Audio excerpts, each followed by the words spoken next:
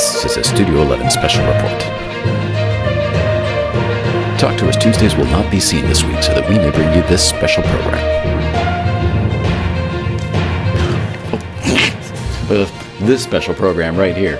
Hey, what's up? It's Jay. Normally it's Talk to Us Tuesday, because that's what we do. Today we have a special treat for you. Last week after Breakfast Club, we had a wonderful opportunity to sit down with our good friend Misha Mansoor. Misha Mansoor is a guitar player, he's a guitarist, he's a musician.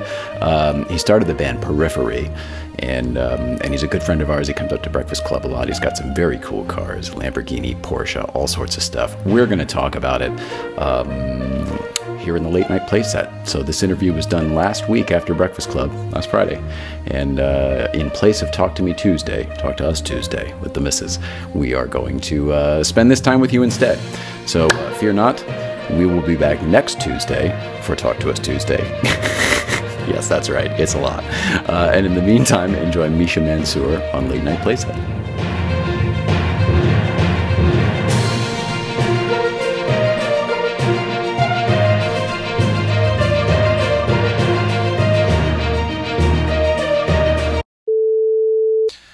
Tonight's episode of Late Night Playset is brought to you by St. Clair Insurance.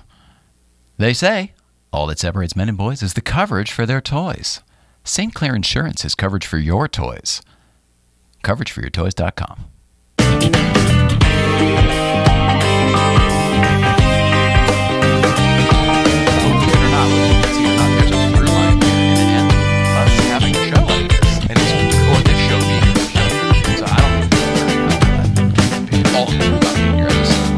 But the cameras are rolling. I mean, it might as well be. This is fascinating for me. All right, so with that, we are back sitting here with, is it Misha Mansoor? Yep. Is that simple as? And I know you're from the band Periphery, but I know you as a guy who, whenever you're in town, you come up to Breakfast Club. Yep. And I am grateful to see you. You always bring cool cars. You always bring a good attitude. We became friends pretty quickly. We have a lot of mutual friends. Yeah, we do. And just the vibe is very cool with you, and I'm grateful you're here. Thank you for being here, Misha Mansoor. Yeah. Thanks for having me. And yeah, I just know you as Jay with the yellow Porsche, which you know, that's the thing is, like, you go to these car things and, like, I almost know people's cars more than I know their names. Oh yeah. Just pull that towards you a little bit. Oh, sorry. No, you sit wherever you want. Just pull that towards you. There you go. There we go. Should I just angle it like that? Yeah. Get some. You're Mr. Gear guy. What are you talking about? I didn't know Well, if I it guess was you're like not omnidirectional or cardioid, right? Well, there we go. Do you sing too? I know you. I do. Guitar. I don't. As though I have no vocal talent whatsoever. So What's your instrument? So I play guitar. Okay. I actually started on drums, but I wasn't good enough to play drums in my band. In your band? In my band, yeah. Like I actually started because it was kind of around the time where you could start recording on a computer. You know, it was like home studio. Yeah. Like this was like, we'll say like 2000, right? And I had a gaming computer, and it had like an audio input on it, so I could plug my guitar into it. And there were it was like this, a 1/4-inch jack. Yeah, exactly. Oh, wow, that's huge. For a and yeah, it was. I like opted for the upgraded sound cards, this custom computer that I put together, right? And it was like right around this time where there was software being developed, and very importantly, like there's this company. It's a very small company. They're huge now, but they're called TuneTrack, and they made programmed drums, like realistic program. They actually sounded. The whole goal was to sound like maybe if you didn't know it was programmed, you'd think it was real drums. And I was like, man, that's because if you know anything about recording drums, that's probably the biggest expense on a recording when it comes to like a rock or metal record or whatever. So like that was a huge thing. Now I didn't have to rely on a drummer's studio time. I could just record in my bedroom by myself. There were amp modelers. There was like the Line 6 Pod, if you're familiar with that. Like all this stuff to where I could just be in my room making an entire song, arranging it, writing, playing guitar. Like for bass at that time, I didn't own a bass, so I'd just record a clean guitar and like pitch shift it down an octave. Oh yeah, I love that. It's super like ghetto. ghetto. Day for night for the movie business. I love that. But like once I discovered that I could do that, I just didn't leave my room. Oh and yeah, I was actually down the rabbit hole. Yeah, and I was going to university just because that's what you do. I'm from Bethesda, Maryland. Oh, and did we ever talk about that? I My think we did. grandparents were in Maryland, so I was down there all the time. And that area, it's like if you don't go to college, university, you're That's it. homeless. Yeah. And I No, that's firmly believe that. And like, you know, that school I went to was like part of a very good school system. My parents valued education over everything. You know, they went basically broke just trying to get us into this school system because awesome. you know, it was a good system. And shout out to your parents. yeah, shout out to my That's parents. Awesome and amazing. Like we were quite house poor. They lived like we had a house that they could not afford because they wanted to be in the zip code that allowed you to go to this public school. That was really good. Her parents did something like that too. Yeah, and I mean, yeah, shout out to all those parents. When you're a kid, you don't have the gratitude for the gravity of that type Well, of a and move. also your school is just what all schools are like, obviously. And now in hindsight, I'm like, no, that was a very nice. Yeah, you don't know. at Like the I had time, an yeah. electronic music class, like you know, like there was. Wow, so you had so you're so that yeah, all right. So this is the same thing as the other story I was telling you. You kind of always had a trajectory.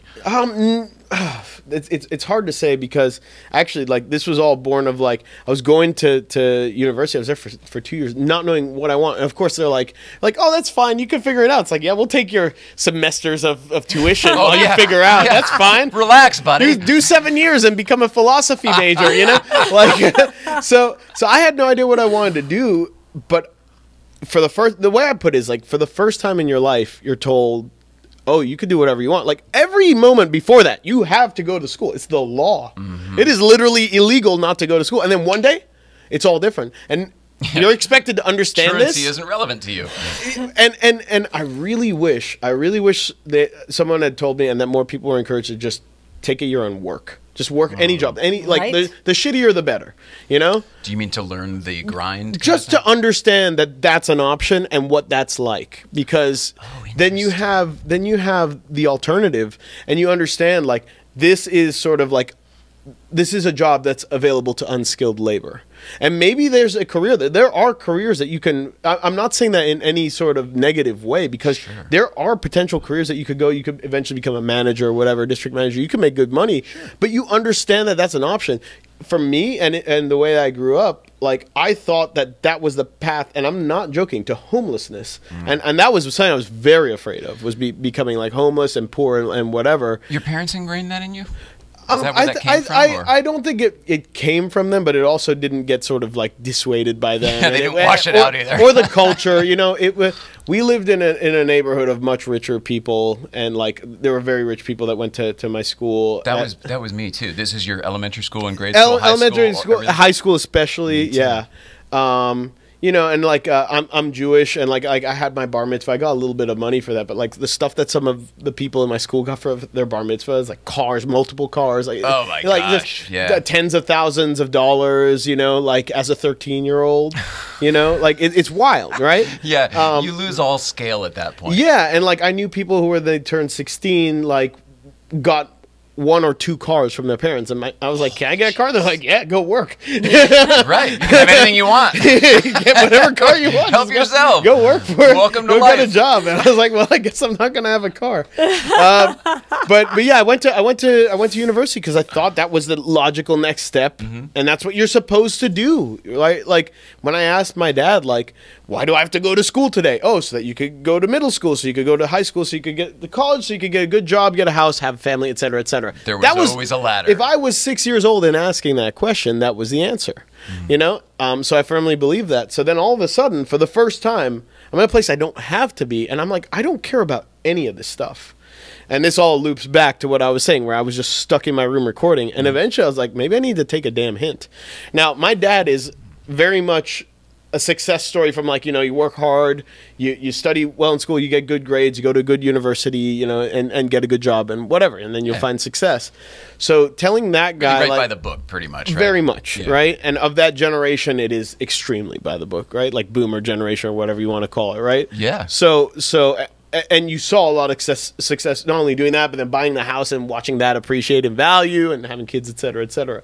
And like trying to tell my parents, like, hey, like I hate school and I don't know what I want to do with my life, and I'm just in my room recording music all day, and I think I need to do that, you know? Like that was a tough conversation, and they were not. It's probably the last thing they wanted to hear. But I also talked to a lot of people who had degrees. They had like masters in English, and I was like, why are you working as a server at a restaurant? Yeah. They're like, because it's hard to find a job. They're like, I want to be a journalist. I'm like, so you have a master's? They're like, that doesn't mean anything. They're like, do you know how competitive it is? I wish people had told me to network. You know, I was like, wow. And I was like, so do you have like school debt? They're like, yeah. That's why I work here. Yeah. And I was just like, that like kind of blew my mind. I was like, okay, so this is the person who followed their dream. They want it more than anything in the world. They followed all the rules. This is what we were told to do. Right. They went through. They went through it all. They did the path, right? And it's not working out. And then I found like that this is not an isolated incident. I'm talking to more and more people. Doing like, the research out on the street. Yeah, I mean, like I'm talking to all sorts of people who followed the path you're supposed to follow, that everyone sold you, and it's not working out. These things only make sense. Like going to school and spending all that money only makes sense because the idea is you're going to get a job that then pays for it to where you barely even pay notice. off the debt and exactly. Right. Like you'll get a good job. Like whatever. Who cares? You got masters, you got PhD.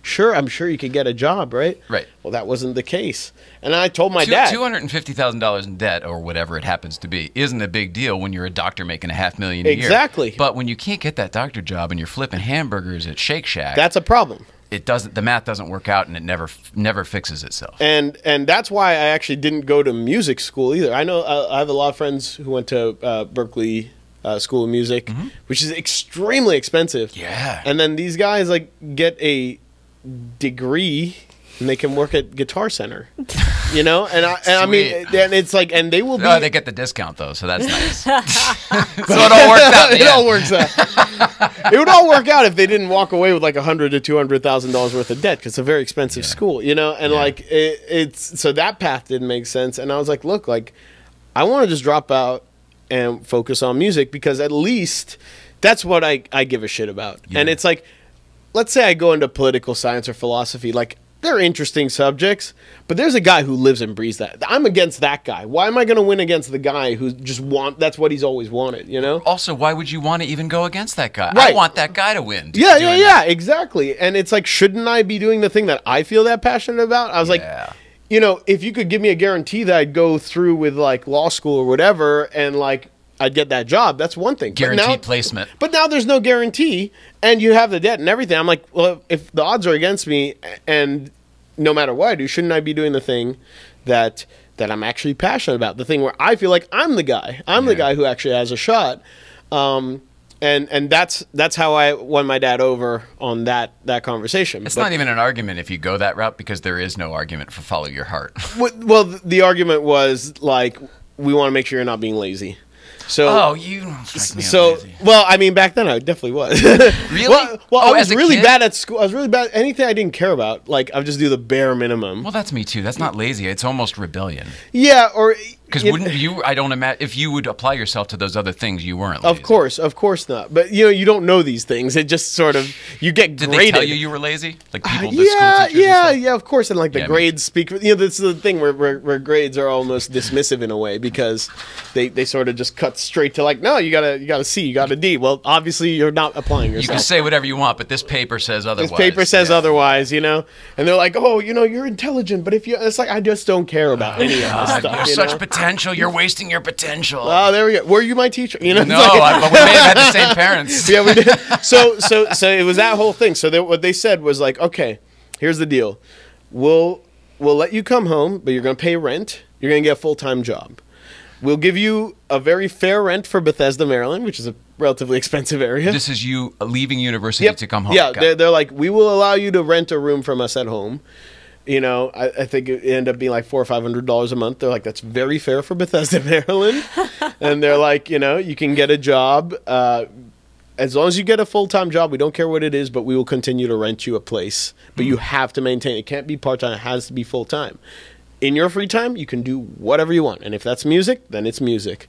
And that was the deal. Sounds like a fair. Sounds very That fair. that good was deal. extremely fair. And that was... I was so depressed in such a dark place At university. at university for those 2 years. Just like it all just kind of came crashing down because it was like, yeah, it's like I'm on my own and I'm trying to figure out what I want to do and nothing makes sense. And it's just I see no path, no future. And I guess I'm a bit of a dreamer. So like when you have like everything being crushed and there's no path forward that I'm excited about, it was just destroying me.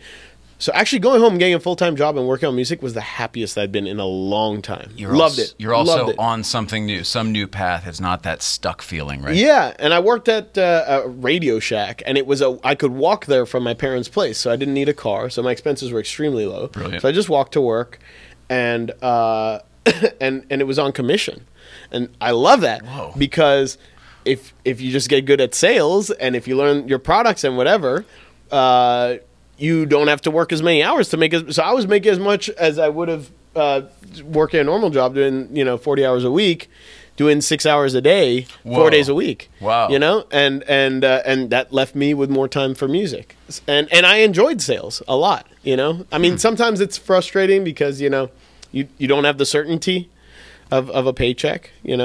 But I enjoyed the dynamic of it. I really did enjoy it, and I learned some of the basics from that manager, who was a really good manager. So that was a good time. That was me just following my dream. I remember thinking, Even the Radio Shack job, though, is all in the tech. You're always in kind of gadgetry. Yeah, but I love that kind of stuff. Yes, I do. Yeah, and I don't know. That stuff sticks. And what I found, with sales, for example, one of the most important things I learned, it wasn't about selling people stuff they don't want. It was more that, especially with tech, this is very true. It's more like you probably have a problem you're trying to solve, and you don't realize that this can actually solve that problem. It's going to make your life all I'm better. doing is educating you about a thing that exists, And it would always start with conversations. It's we made money selling cell phones, right? That's where you made the real money. Right? So, yeah. This is that generation. Yeah. For me, that generation. When I was a kid, it was Tandy computers and that little Robbie the Robot thing. For us, it was cell phones, and if you could get accessories on there. And what I loved about it was that you could they could return the accessories. I'm like, well, now I can sell every accessory. And I'll be like, yeah, get the 30% off. Get the 30% off, and if you hate it, return it. But if you keep it, you got 30% off. I'm like, that's easy. You get your commission. So I would sell the crap out of accessories too. So good. So good. And it was always fun. I always really liked selling the cell phones and stuff like that because of a return policy. If you sold someone something they didn't want or need, it would come right back, and you'd lose your sale. There's a lesson I learned the hard way. So the trick is not to sell people things they don't want, but genuinely find a product that they're like, actually, I think this is going to solve that problem. Tell me what the situation is. What don't you like? Oh, well, guess what? This phone, blah, blah, blah, blah, blah. Oh, that's kind of interesting. Yeah, and actually, it's only this much. And if you get the accessories, you'll save a bunch today. So And they didn't know that before, so they're actually grateful to you for giving them that information. And the only way to know this is by knowing your inventory inside and out, which I'm good with specs. I like specs. I mean, you're a car guy. We could probably recite specs all day long, It's just that part of our brain that so that actually worked really well. And I found that the people who knew the stuff would sell well, and the people who didn't know so much wouldn't sell as much, So that was a job I really enjoyed, to be honest with you. Isn't that awesome? Yeah. So, and you were able to make enough money to get to something where you weren't renting your parents. I mean, that took a little while. I was quite content. I remember thinking, honestly, I don't hate my job, and in my free time, I'd kind of sworn off having a girlfriend or anything like that. I was hyper focused. I'm gonna do music, gonna start my band. That's all I did. I didn't go out. I didn't spend any money on alcohol or drinking or going out. I just focus, writing, and it didn't feel like work because it was I'm exploring this thing. Now you can record on computers at home now, that you couldn't do before, and it's I'm just opening Pandora's box and just seeing what's in there, and it was so fascinating, and I was just constantly testing myself, how good can I get this to sound, what can I do compositionally, I could take as much time. If I wanted to work till 4 a.m, I'm not bothering anyone else. I can do it on headphones. Yep. So it was just a really empowering feeling, and it was a cool thing to explore. And I remember thinking man, if I just work at Radio Shack, and this is probably being naive and being in my 20s, but I was if I could just work at Radio Shack and work on music in my free time, that's great. Yeah. I'm happy. If I ever I don't even need to make it. Yeah, I was I was because there's the talk about making it, and my dad was all right, well, you need to, you just need to know where to cut it off. Yeah, when to call quits, Yeah. when to cut your losses and just, and I was well, if ever I was able to get a band together and we could just get in a van and tour, just play some shows. I don't even care if we make money, but just go play in some other cities for a crowd. That's the dream. Mm-hmm. If I make it that far, a little mini tour. Yeah, and that's all I get out of this. That experience. I'm good because I told my dad, I was look, my dad's my dad's an economist. He's a numbers guy, and he's just like, statistically, you're not gonna see anything from this. Like, there's no way. And the odds are stacked against you. So It's you have so to competitive. You There's so have many to other understand people, this. yeah. And I'm like, yeah. But if I don't try, I would not be able to live with myself. I was like, I'd rather like try, fail, and give up, and be like, okay, well, I gave it a fair shot, and that's good enough. You know, like at least I know it didn't work out after trying it. You know, but he had to cave again.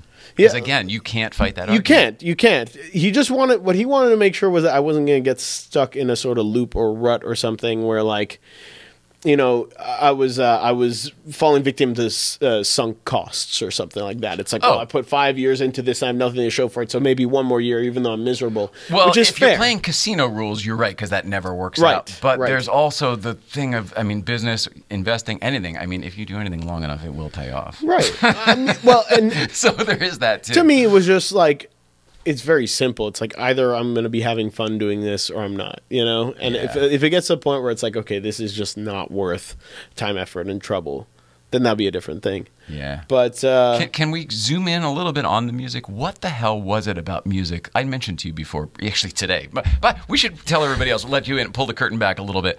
This is a post-Breakfast Club show. This is a special show. It's a bonus show. Bonus show. We didn't even introduce it or anything because I figure we'll put it into something else. But maybe we won't. Maybe you'll just get it like this, raw. At Breakfast Club today, somehow it finally came up that I used to be a drummer, and I used to be pretty good. When I was a kid, I was really good. I would do sessions in New York City. I was on the radio and stuff. Okay, like you that. are really good. Yeah. No, I was really good. And I stopped playing. I moved out here. I got into TV. You know, whatever. Life happens. But music has always been incredibly important to me. It is to this day. What was it for you? Why is music important to you? What part of music is important to you? Because it seems like the technical side is where you're stimulated. But I've also listened to, like, I told you I found you on Twitch, and the one where you're like, you guys shouldn't even be hearing this, but whatever. I've played that. It's only like a minute clip. I've played it like 5 times because I was like, I like what's going on here. I don't even know if it's. So you're not just a tech guy. You can definitely find the groove of the music. Where is it for you? Tell me anything you want to about why music's important and how you got into it. Well, like, my relationship with music's very weird. I think I have a very strong ear, you know? Mm-hmm. So I don't know music theory or anything like that. I learned that when I was younger, and it all went in one ear and out the other because I hated it. You know? Me too, but you might have retained it because I did the same thing. Music theory, music appreciation, I went through both, and I thought I purged it all. But the truth is it did come up a lot.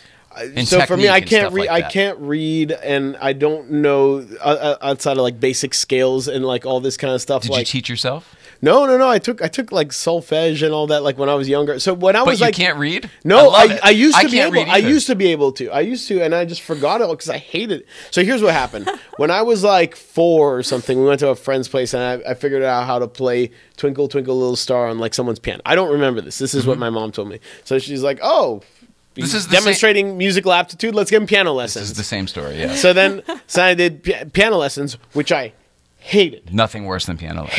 Hated.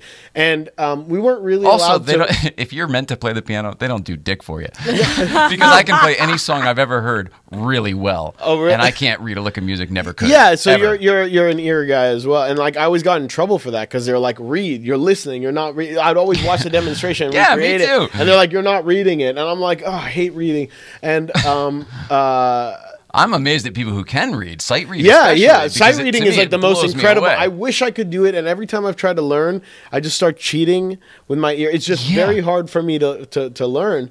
So like I had the lessons, and I'd have to practice 30 minutes or whatever. And the deal with, like, we weren't allowed to watch TV when I was growing up. So like, it's like, if you practice for 30 minutes, you can watch 30 minutes of TV.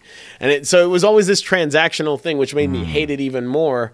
And you know, the irony is, like, as I was getting to like 9 or 10 years old, I was actually getting like kind of good at piano and like learning some classic, but it was always classical stuff. And I wanted to learn contemporary stuff, and they were just like, no, you have to learn the classical stuff, and that's what there's the sheet music and whatever. Truly, once you can play the classical stuff, you can play almost anything. Yeah, of course. But as a kid, I'm like, I don't care about any of this. I've heard Pachelbel Canon way too many times. Yeah, and I was just like, you know, but it's like what my mom liked, and I'm the oldest. I have a brother and a sister.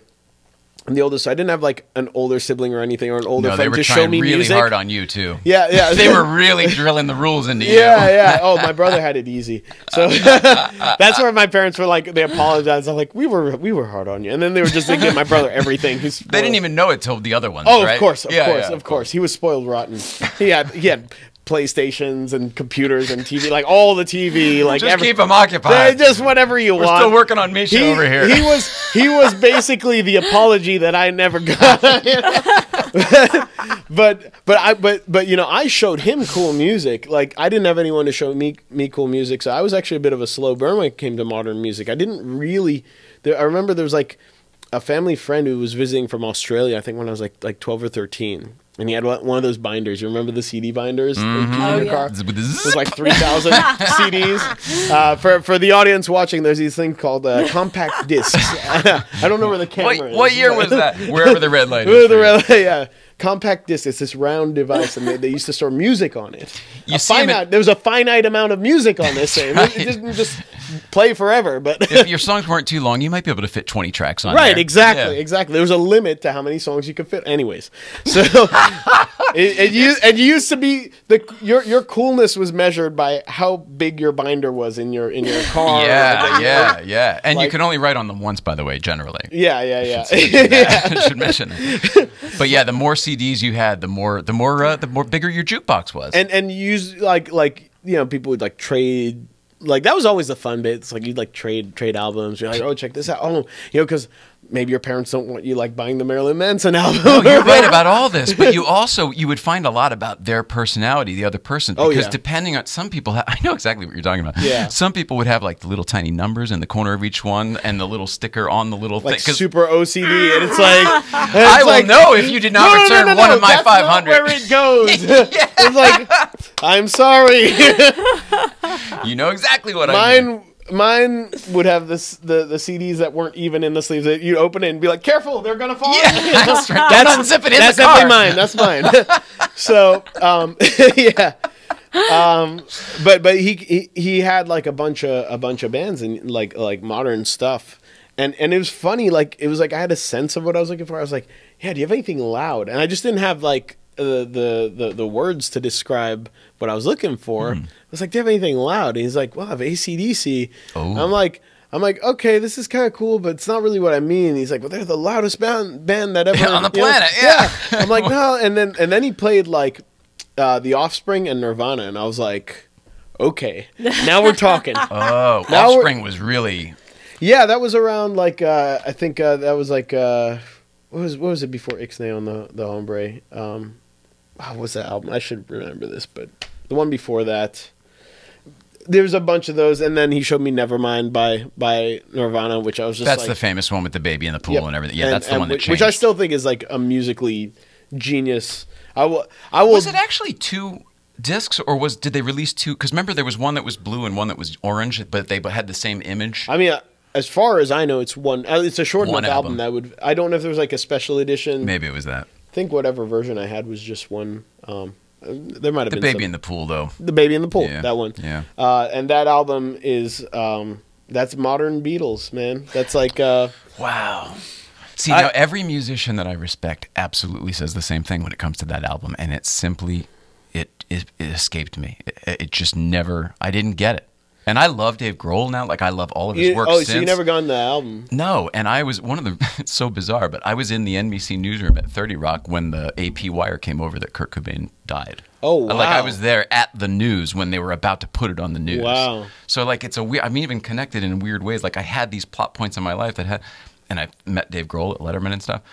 I don't know what it was about that album, but it didn't speak to me.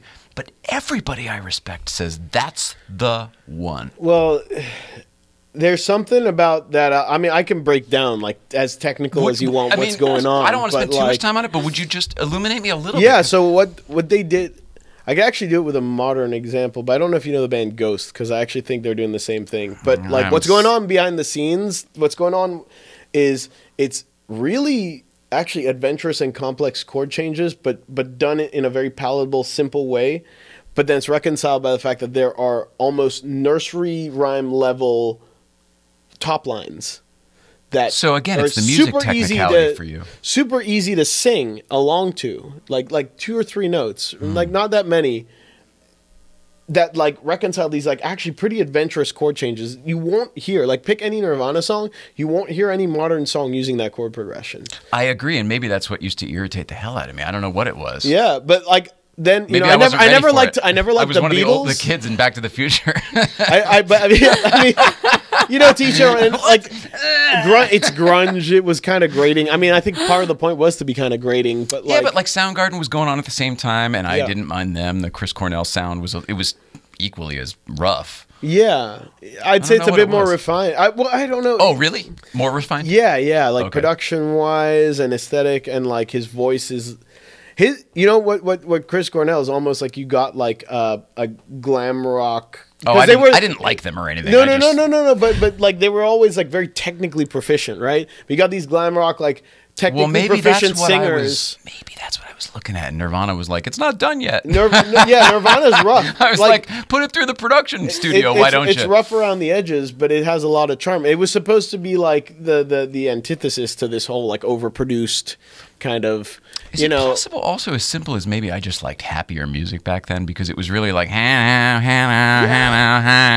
It was like really run on angry, You know, happy is a weird droney- thing because I like music that sounds like happy to me sounds depressing to other people. Oh, fair I mean, enough. I don't think you have to like it, but all I'm saying, like, for example, I respect the hell out of the Beatles, and it's not like I dislike them. I just never had like a Beatles phase. But when I listen to it, I respect them because I can identify actually the exact same thing happening with their music. Where again, very interesting compositions, very adventurous chord progressions and note choices and things like that, and it's usually reconciled with a very simple and almost repetitive vocal line, which brings it home, which makes it easy to digest. You can sing along to it, but you're actually, if you were a musician, there's a lot to digest. There's a lot. It works on a lot of No, layers. you're right, but for the audience, it's much more palatable because of the simplicity on the top. When level. they're singing along the top line, it sounds like a very simple thing, and you could potentially put a very simple chord progression behind it. And then what was sort of chosen is like, wow, that's where you went. That's wild. You So know? that's what I came up through jazz. So maybe I may have a giant appreciation for this at the end of the day.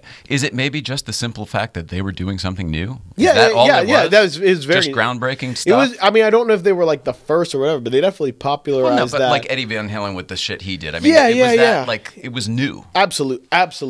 Yeah, maybe I just it missed was, that. I and didn't it was realize. completely. It was supposed to be the opposite of like sort of like big rock and roll and like glam rock and all that stuff that was huge.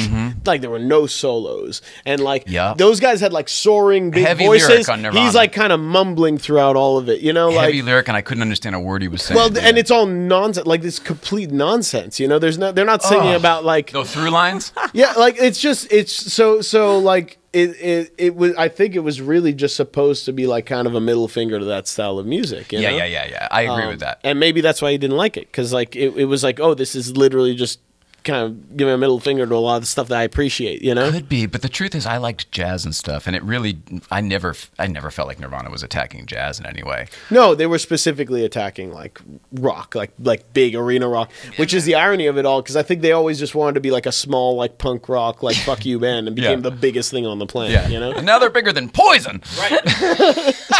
so like they became the thing they hate. Yeah. Well, that's what happens, right? I hope not. Eventually it's I don't want to cyclical. become the thing I hate.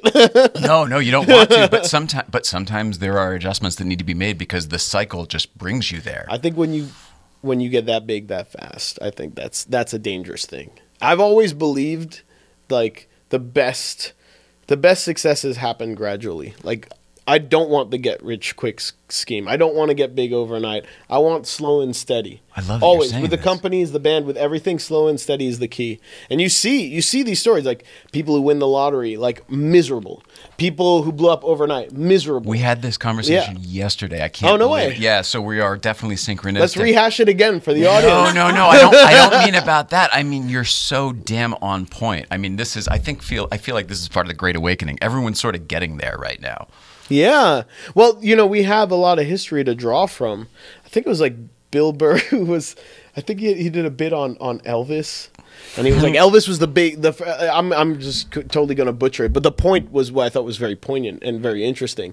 Was he was like, Elvis was like the first big rock star, like larger than life, bigger than Jesus, right? Yeah. And like no one had done that. So he then went on to make every single one of the cliche mistakes that we associate with that because he didn't have anyone to learn from. There was no one who'd gone to that point. Right. So he went down the drug path. He got all fat. He died on the toilet. You know, Yeah, like, all he of had, the he had things. all the things all in Elvis. one, just so that like, and they all became the cliches, which, you know, some people did this or that, but he had them all because he didn't have anyone to draw from, like, hey, watch out for that. And they're going to steal all your money. And like, you know, Very fair. and it's like, so we have a lot of history to draw from. We're fortunate. It's like, okay, like these are the things to watch out. And look, it may sound great to blow up overnight and be an overnight success. Here's why it's terrible. Here's one hit wonders. That's a thing. Oh, because you'll just disappear into obscurity sometimes, and you'll have that one song. Is that really what you want? You know? I agree with you fully. And one of the examples we used was like American Idol. Like almost always, the American Idol is the flash in the pan, and then the runner-up is the one who has the career generally.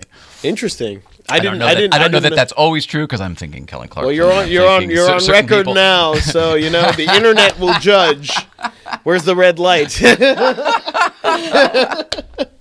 No, I'm just kidding. But yeah, no, I mean that's a very fair point, you know.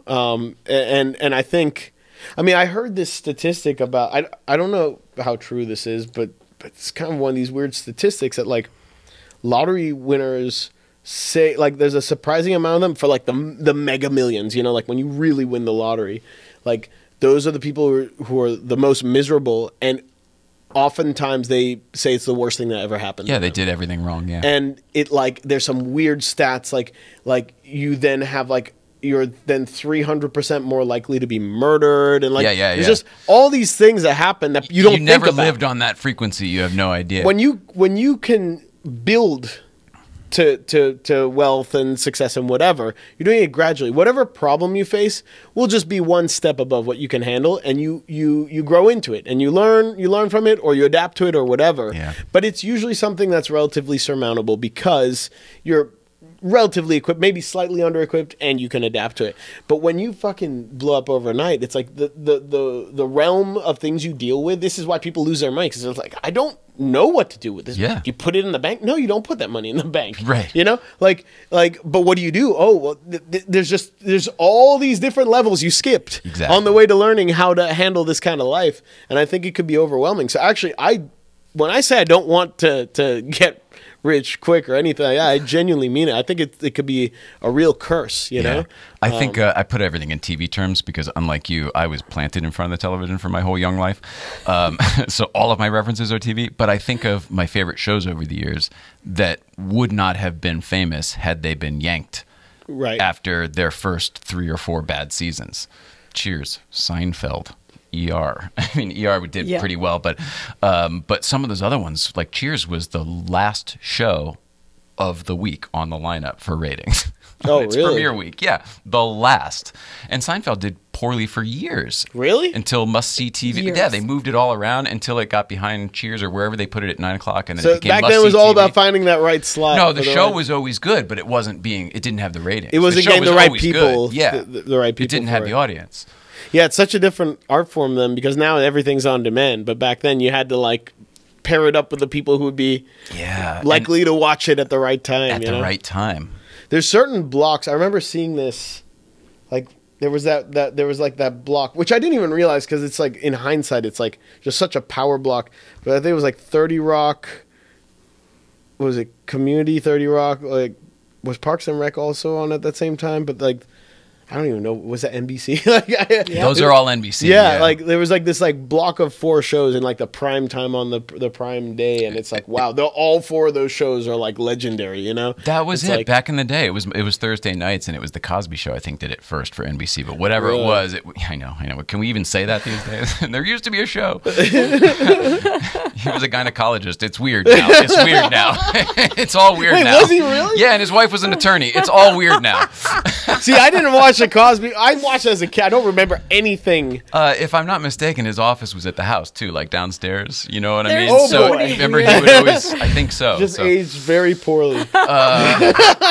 Anyway, that was like a huge thing, and it became this thing. So whatever they paired with it became the Thursday night lineup. And then Right. when Seinfeld was on, and when Cheers took over, and then ER, like it was you could put anything in there, and it would. In fact, you had to be careful what you put in there because it was going to be a success. Period. Wow. And so it was every almost network like handing. it made changes to their own lineup to accommodate that competition. Like Thursdays were a big deal for certain shows, so they would counter program to try to get that audience. Wow. Yeah, Like it's crazy, like pants. Thursdays, and that you could decide what show got big basically, as long as it was like good enough for like stand on its own TV. You'd be like, all right, we'll give you a Thursday shot, and it's like, Yeah. well, this is the best shot you'll ever get. Absolutely. Wow. Yeah, I mean, just like music business, I'm sure the upfronts and everything, they probably all parallel. It's probably the same kind of shit with releases and stuff like that. Yeah. It's interesting. It's interesting because it's just. What I mean is there are strategies behind it. There are a bit Of course. strategies behind all of them. There's always strategies, but like I'm trying to think like if there's like any analog to like the Thursday night, you know. Thing. Oh. And it's like there were in the old days when there were shows when you could put people through shows, right? shows. So what? Remind me, what's a show again? I know you didn't grow up with TV. No, I'm just. I did. So I Back did, in the day, you I could- was allowed to watch like PBS edutainment if it had educational Well, hang on. If they were value. on Sesame Street, they were already famous from being on one of those shows. Right. I guess what I mean is that like you could, if you could be music that got made back then by being on. Carson was good for music, but like Letterman for sure. Letterman made tons of bands in the '90s because they couldn't get on regular television. Right. But he would put them on at 12:30 because he was Mr. Rock and Roll guy, and that's how we got a lot of bands. I mean, I worked at Conan after Letterman was gone, but he did the same thing and carried on. So that I don't could know really, how many that bands. could give you your break, huh? Oh yeah. Fastball. What's the one I always mention? Sugar Ray. All of those bands from the '90s. I saw them make their network television debuts. I worked there. I pulled cable or put their mics on them or whatever. Wow. Yeah, and that's it's weird. like.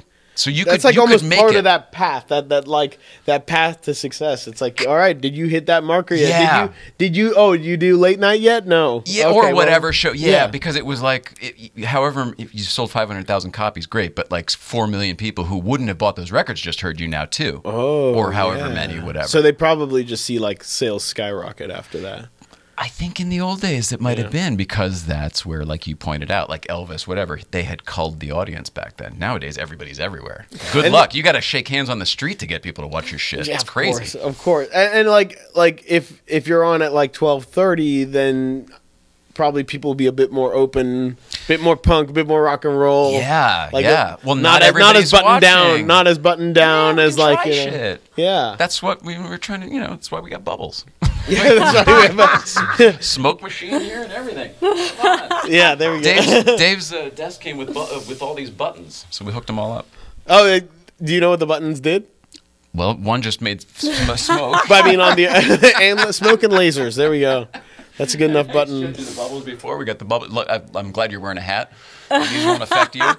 We got the bubbles We here got for the the bubbles. Y. We got the. I mean, like this desk is overpowered. I Little love of everything. it. With great power comes great responsibility.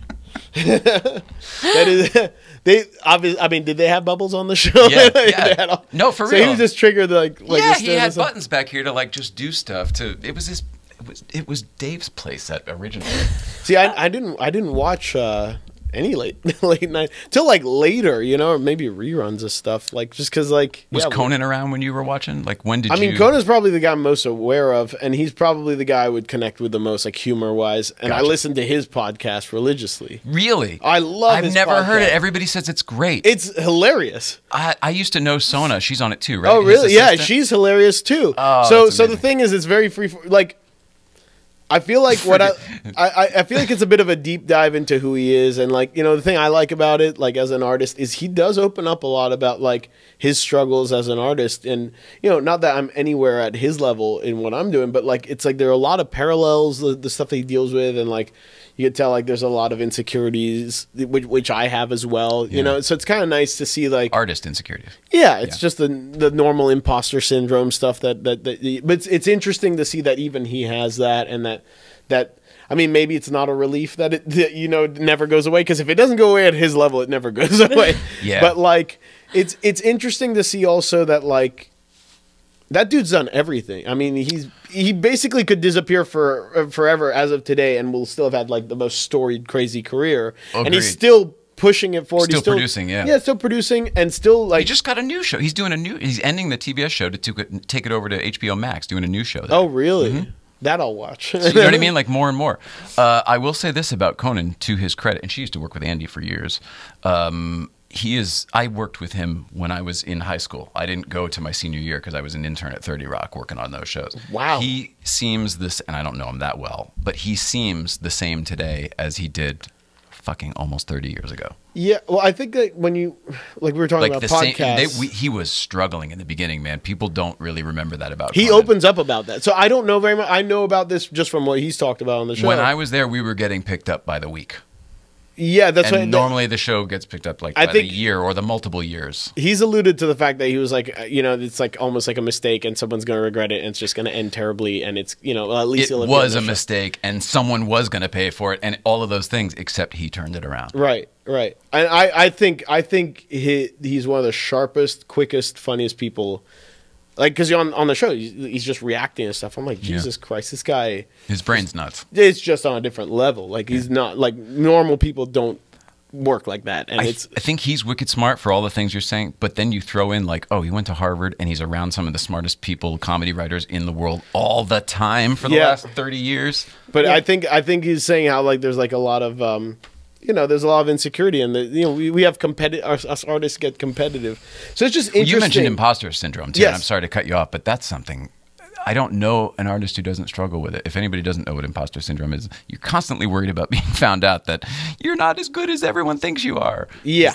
Which I like every second of every day. I mean, even look at where I'm at now. I feel much more deserving of the Radio Shack and working, working on music in my free time. Like, that is sort of where I think I belong. Don't so you all feel of like this stuff, all the success and everything I have now feels wrong. And it's like, one of these days someone's gonna be like, oh shit! We got it wrong. Yeah. That wasn't for you. No. That was You see all your friends there who are way more talented than you.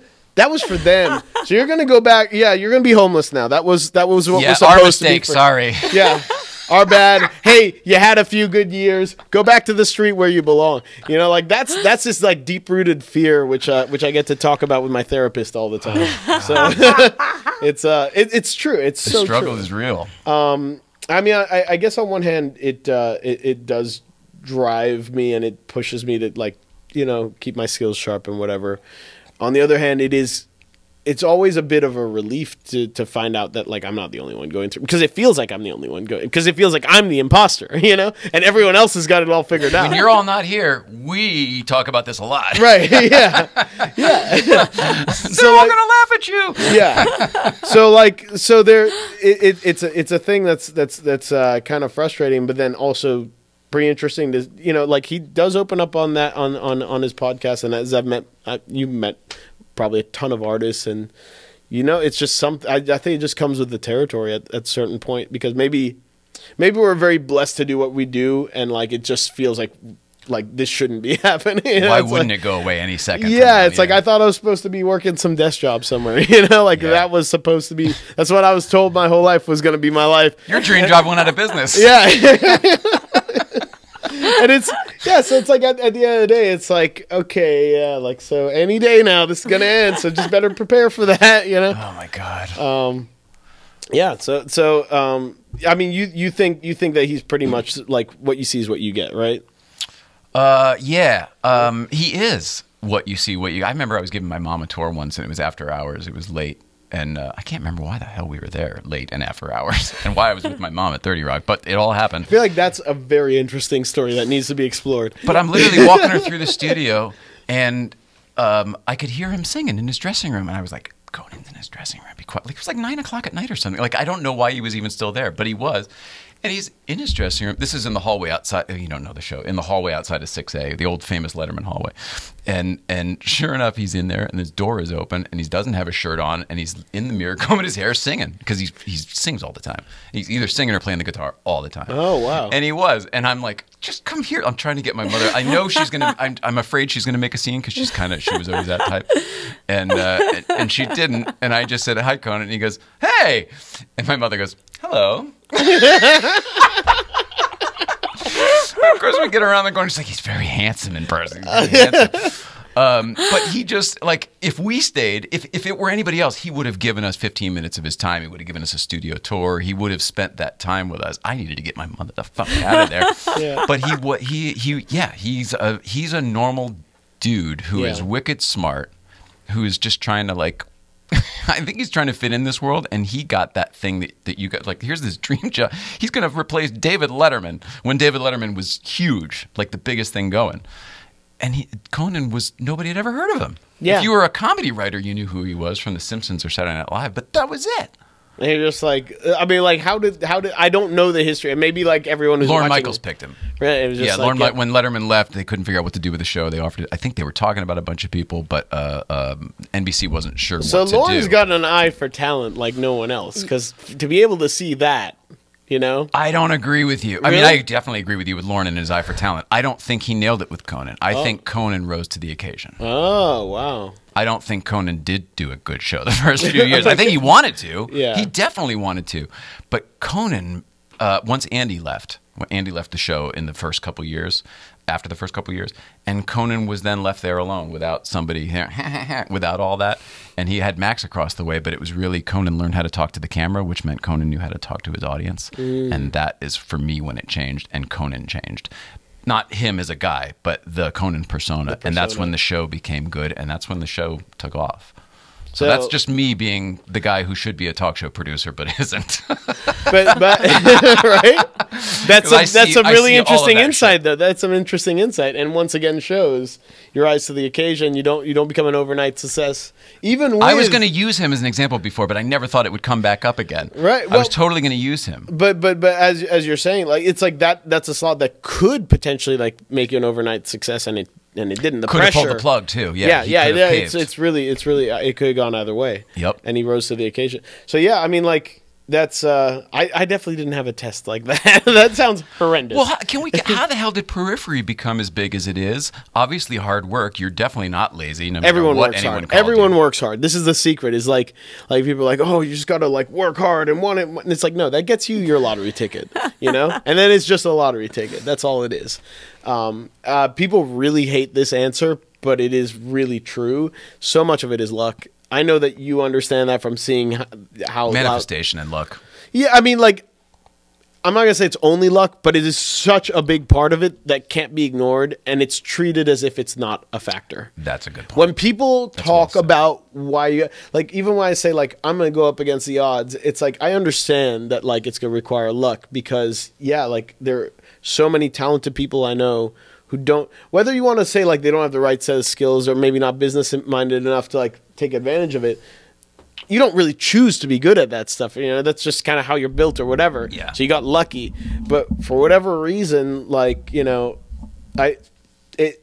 our band had opportunities. We got lucky. And then we also had a good group of people to where we were able to not squander those lucky opportunities, which is the other half.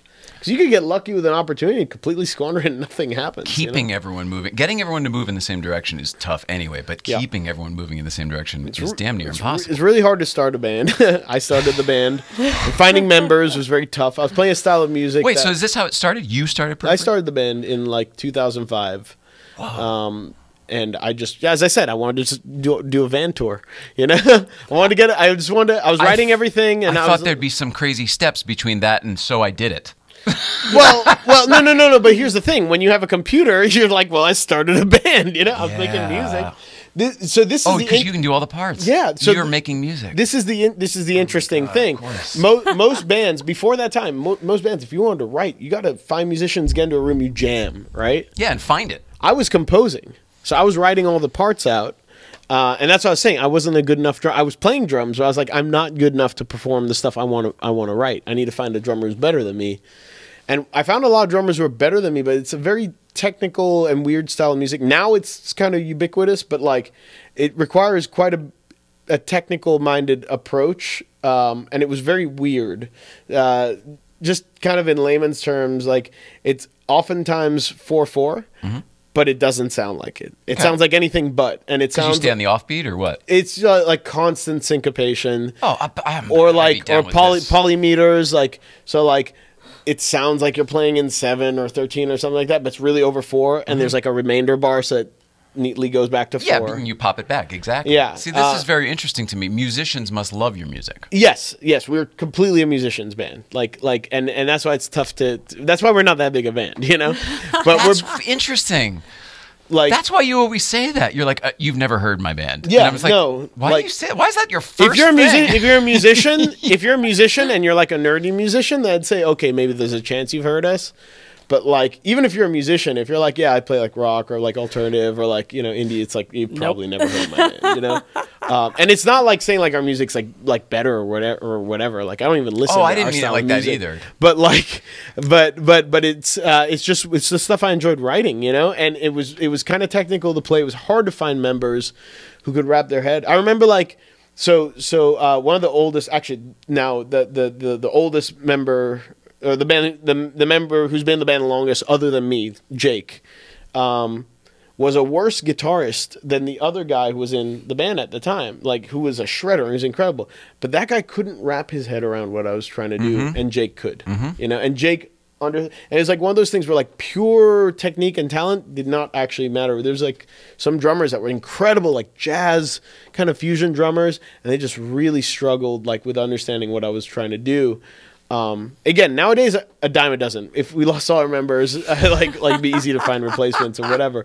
But back then it was impossible, and I kept just auditioning. And like when I found like Jake, I was like, oh my god, like you understand, like holy shit, You're in my brain. Yes, like you get it. And I asked him to join, and he said no. I had to get him later. Yeah, what a guy. Yeah, like it took some convincing to Thanks get him a lot, to join. jerk.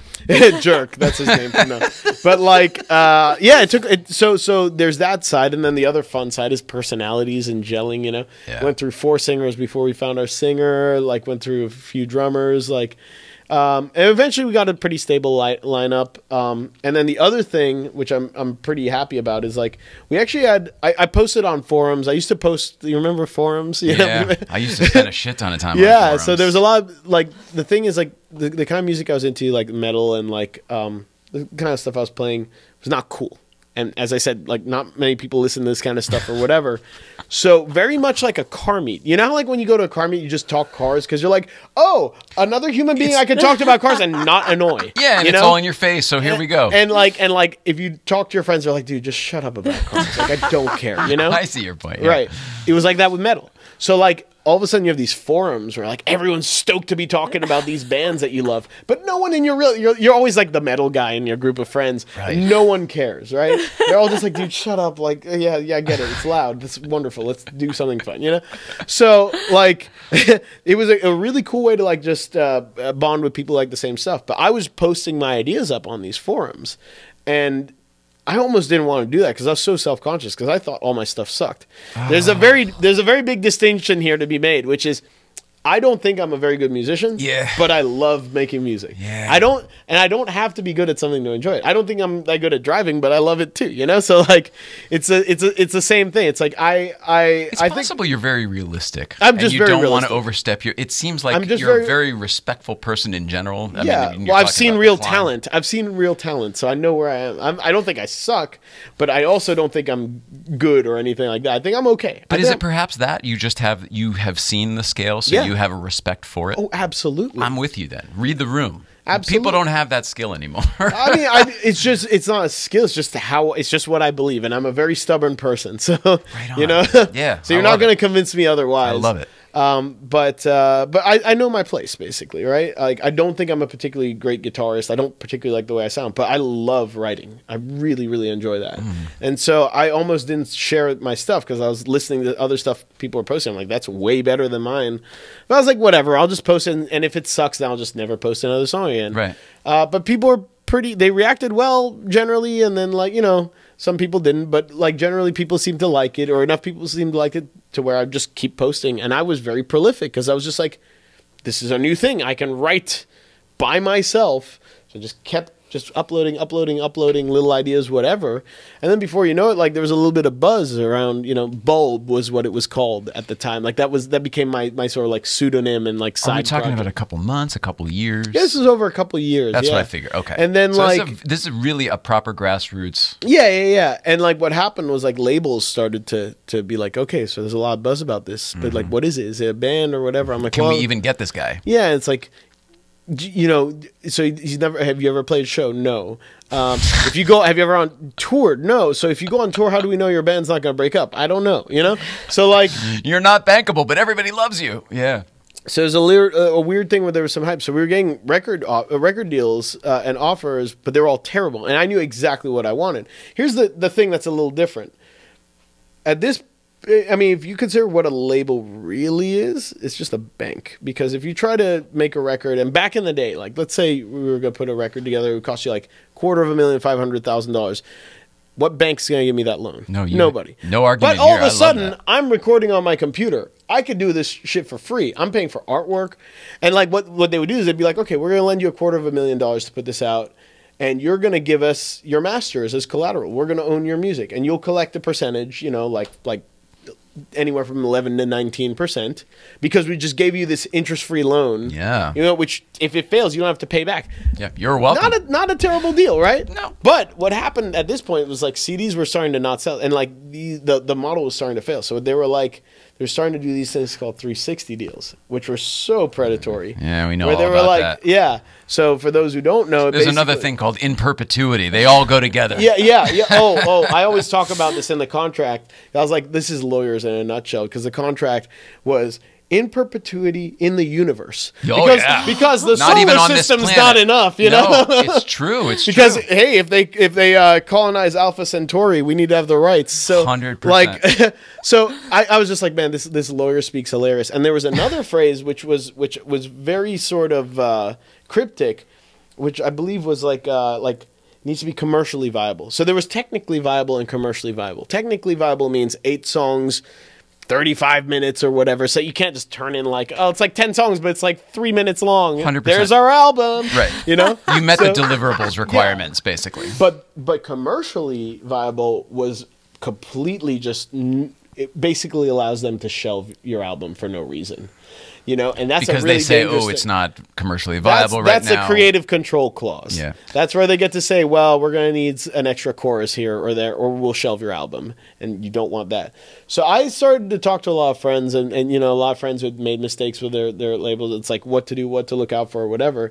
So by the time we were starting to get these record deals, I was like, these are all bullshit, and I'm not fucking signing these. And it sucked. I knew what I wanted. I knew I wanted a licensing deal, because I was like, there's no way that you guys are taking our album that we do everything for. We're delivering you a finished album with artwork and everything. You're going to put it on the shelves, and you're going to own our masters? not fair. Like, are you insane? No. And they're like, well, you know, that's great. I understand your point, but no label is going to give you that deal. And I was like, all right, then we won't sign. Have a nice day. So we didn't sign for 3 years, and we were watching all of our peers and our friends getting signed, and it sucked. That was some of the hardest times, because it was like, man, like, we're going nowhere fast.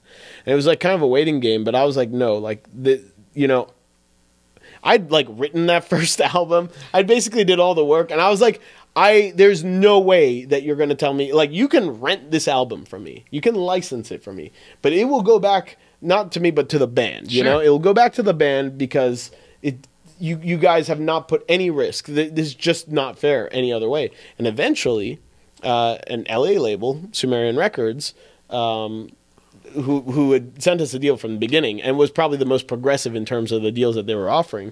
They were like, okay, we'll give you what you want. Did you say Sumerian Records? Yeah, Sumerian Like Records. the Sumerians and the Mesopotamians? Yeah. Like from And Ghostbusters they, and everything? They were It's amazing.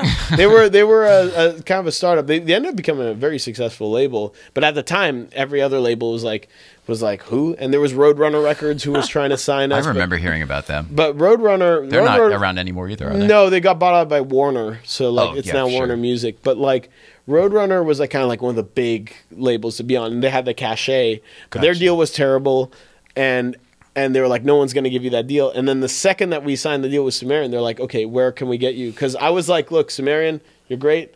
you're only great in the States. We're only we're not doing in perpetuity in the universe. We're doing a licensing deal in North America. Yeah. So we kind of narrowed that down a tad. But then we did different deals with different territories because I was like, okay, you know, Roadrunner, you're actually good overseas. We'll do whatever. We have a label for Canada and one for Japan. And that's how that all sort of came together. It was patience, and it was kind of knowing what we wanted. Like we knew exactly what we wanted out of our record deal, and we would not accept anything less than That's what we amazing. were And you worth. waited for it. Absolutely. I think that's amazing. And now we own our entire catalog again. I think this is a testament. I think this is a testament to you, and this is all exactly how it was supposed to work out. When you look backwards on it now, do you see like the little stepping stones of like how it all kind of came together? Yeah, but it also makes me be like, don't ever start a band because there's so much luck, so many little. Yeah, like no, I but said, there's nothing wrong with that. There was 'cause no you did big it. break. It There was worked. no big break at any point. Anything that even seemed like a big break was just another little step. And as Oh, you said, every it's time. all Yeah, just yeah. little stepping stones, and I'm like, it took so many stepping stones, just kind of pointing all in the right direction. Like that's luck. Like that I could never recreate. If I had to start a band from scratch, I wouldn't. You know, Yeah. I would just do something else because I understand how much of it was just good fortune and being in the right place at the right time. Like being at a point where like I could get my music out there on forums. People are like, what's the secret? I'm like, whatever I'm going to tell you is irrelevant right Yeah. now. Like it does not work. They're like, should I focus more on social media promotion? I'm like, yeah, everyone does that. That's not going to make you unique anymore. That is Right. just a baseline requirement. That's part of it now. Yeah. Now you need to find out what's the thing that other bands are not doing. And when I was doing it, I wasn't doing it strategically. I was just like, oh, I'm talking to a bunch of nerds about nerdy stuff. Might as well post my music, you know? In the same way that like, oh yeah, like, oh, we're at a car meet. You want to drive my car, make a YouTube video about it or whatever. It's not because you're like, oh, we're going to take over the world with our channel. It's like, no, it's just some fun with my friends, you know? Yeah. Like the impetus for all this stuff was very just sort of genuine and really just about being a nerd, you know. And I say again, that's why I feel like it worked. Man, I really do. Staying true to yourself and just whatever that thing is, when you're watering the right plan inside you, whatever that thing is, what's the Tomorrowland? Feed the right wolf or whatever. The right one. Fear doesn't seem like it's a big thing for you. Did you have to like conquer fear at some point in your life or anything like that? Well, the fear was like going to school. Like it was like relief. Like once you not got having- out of that shit, and then maybe a little bit when you were posting your songs, but you did it, so it wasn't a yeah, problem. like yeah, it never felt like work. It felt like what I was supposed to be doing. I feel like that's how you are for everything. I feel like Yeah. you look at it, you have it up in your head, and then you, okay, well, I got to do this. But that's that, how and I that, and then know I'll if just I get want to there. do something, you know, or if I have a lot of ventures, a lot of business ventures, and it's like I only really do the things that I would do for free anyways, you know? Amen. Like I don't really produce albums anymore. I kind of fell into producing albums for a while because it was a good way to make money, not have to work. I ended up working at a Container Store. I was Nice. like, I could take a month off. I could take a month off and like produce an album. Okay, I'll do that. And now I only produce albums where I'm like, you know, I'll get paid for it because I need to get paid. But I'm like, I'll only produce albums that I would have done for free. Like, wow. I would Because not, you're already inspired on that music. because I've or done whatever it ones is. just for money, and those have always sucked. Yeah. Like, and those are the wrong reasons. So like now, and I don't produce. Like I officially don't. I did my buddy's band, who I did their first and third album, and we have very good writing chemistry, and I knew it would be a really good time, and they paid me well. But like, it's the kind of thing, it's the kind of project I would have done for free, you Sure. know? And that was a lot of fun. That's awesome. So that's like breaking my no production rule, and it was a good call to do it, you know? But that's kind of like my philosophy now is like the jobs I do, my businesses and all that, like they all start out as passion projects. They're all things that we never thought would actually be successful, but we're like, this would be really fun. And even if it's a failure, we'll get this product or this cool thing out of it, or this cool experience out of it. And even now, it's like any of the work that I do for these things, I'm like, that's a lot of fun. Like I've got to write a song for an ad that we're gonna do. You know, like that's a good time. That's not really work. So, Sounds awesome, man. Yeah, I think that you just have it. I think that you have it. I think whatever it is, you've got it, and I think it doesn't it's working. feel like it. I know. It feels like I'm gonna lose. It feels like I'm gonna lose it tomorrow. That's why I'm telling you. You need to hear it from somebody. Yeah, but I'm stubborn and I don't believe you. Fine. So You don't have to. I hear my I have mom's to say voice. it. My mom's voice is like, "Don't forget, you can lose everything. You could lose everything tomorrow." You need one on each shoulder, but Yeah. right now I'm telling you, You you're awesome. You could be, and I think you could be you're the great. angel. You could be the angel on the shoulder. We have totally gone for, I mean, we well over an hour, Okay, and yeah. we didn't even get to cars and stuff. But would you come back sometime and let's Absolutely. just talk cars? Because We this could was just me talk. nerding out about the music stuff. Yeah, I didn't yeah. mean to go as long about it, but I really wanted to learn some No, things. I'm sorry if I talk too much, and I can talk way too much about cars. No, yeah, well, that's what I'm saying. Come back for the cars. We'll come back for I the found cars. this really, really interesting, and I want to come to your studio sometime or something. Yeah, absolutely. Come. I mean, you Or can- is the studio back east? or- the studio's in Texas. Oh, but okay. If you're ever in Yeah, well, when I'm driving across country, if you're ever in Austin, come by, and I'll show you the studio. Please keep coming to Breakfast Club whenever you're in town. We Yeah. love seeing you. Thank you for making time for this. So Breakfast Club is the best meet, and I'll tell you why. Because I don't like car meets. Because I like to drive. I'm one of the, I have nice cars, but it was one of those weird things where people I was really worried about people knowing what kind of cars I had, because it was they say the wrong things about me, because I have them because they're wonderful cars to drive, especially if you have a nice road like Angeles Crest or something to drive on, or a nice track. And most of the car meets, I mean, fair play to them, but it's more about showing off and whatever. It's I don't really care about that stuff. And sometimes there's a lot of people, it's a lot. So this is the best thing, because you have to do one of the best drives in the world to get to this kind of secret meet where it's all drivers. Everyone drives. Your car's dirty. That's a thing. That's a thing. I'm always the guy going to the car show with a dirty car, which is blasphemy to some people. And I'm just I don't care. Like we said, it's just gonna get dirty tomorrow because you're gonna drive I'm gonna it. keep driving it. You're gonna Right, keep right. driving it. You're not gonna be well, maybe we'll take the other one because I just watched. It's that never enters my head. So I like to go to the meets that are more those kinds of people because we get along way better. And the very fact that you have to go on this sort of very fun and stimulating drive just to get to it. It's not a place you can get to by accident, let's say. Right. Not a lot of through traffic. No, not really. Like I say, that road is literally just enthusiasts and commuters. That's it. Yeah. That's it. I think I actually found the meet by accident because I just went on a... Oh, I thought you came with Matt one time. I didn't realize. No. shit. I just think I Or came up... Lieberman. I don't know why I thought you came with one of those guys. I did come later, but the first time I just went early on a weekday, and I'm a musician, so I never know what day of the week it is. I just don't like to go on the weekends because that's when all the traffic. Too crazy, yeah. But I'm okay, it's early on a weekday, so let's go up. There was no traffic. It was a beautiful drive. And I get there, and I'm whoa, there's a lot of Porsches there today. Something's going on. They're yeah, it's kind of like this unofficial Porsche meet. And then it was everyone knows It's about it. incredibly unofficial. Still to this day, But it's incredibly unofficial. everyone who's my friends in the scene and who likes to drive knows about this. And as I was telling Nicole earlier, it's I've met a lot of people who live here and who are car enthusiasts who don't even know about that road. And I it's know. it's I that don't road want to tell those people. I mean, that road is the best. Maybe I shouldn't say this. Yeah, it's the best kept secret of this area. It's a very special road. You guys are very lucky to have it. So Please, whenever you're in town, keep coming by. We love Absolutely. to see you. And I think you're great. I really do. I think you're great. You're a new friend, but I think you're great. Yeah, thanks. I think the same about you guys. The very fact that you built this This is weird. shows that we have This is weird, but we definitely have some simpatico going on. Yeah, this is if I was into your stuff, this is the kind of stuff I would do. I used to do this with music. Right. I did That's the exactly same- what I'm the same saying. thing, So I see this set and I'm oh. Well, I see you. I see you. Once it was we're not at the dining room table, we got the desk. I was all right, well, we're going to need a microphone sponsorship. So we got Telefunken involved. You know what I mean? It was good one of those- microphone company one of those too. things. That's a legendary microphone company. Incredibly Right? so. Yeah. And we'll talk about it another time. But I mean, they used to do the radios for Porsche, and they're in Connecticut, where I grew up. So No way. it's all of this stuff, it kind of was all of the I always right thought stuff. they were German. They were, but a Jew from Connecticut bought the company so that this is for real. His name is Tony Fishman. Shout out to Tony Fishman, the owner of Telefunken.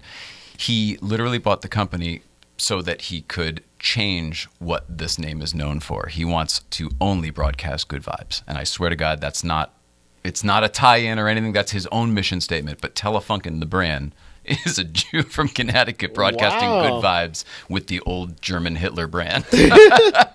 He wanted to bring it back and give it a good, good thing. I mean, they make some of the best mics, some of the best condenser mics that you have in the studio, the legendary and stuff. The classic stuff is amazing. Yeah. So, like, anyways. I think you're amazing. Please come back. Let's talk cars. Absolutely. Next time you're in town, just whatever, and we'll do one of these again. And I love you. I love you. I love you both. It's a date. This isn't a real show, so I'm just going to stop it now. That was awesome. Thank you, Misha, for spending time with us. We had a blast. You are welcome here anytime. Please come back soon. In the meantime, I'd like to remind everyone else that Misha got a $50 gift certificate from Cruz into Wellness CBD. The Cruz is with a Z. CruisingToWellness.com. Thanks, everybody.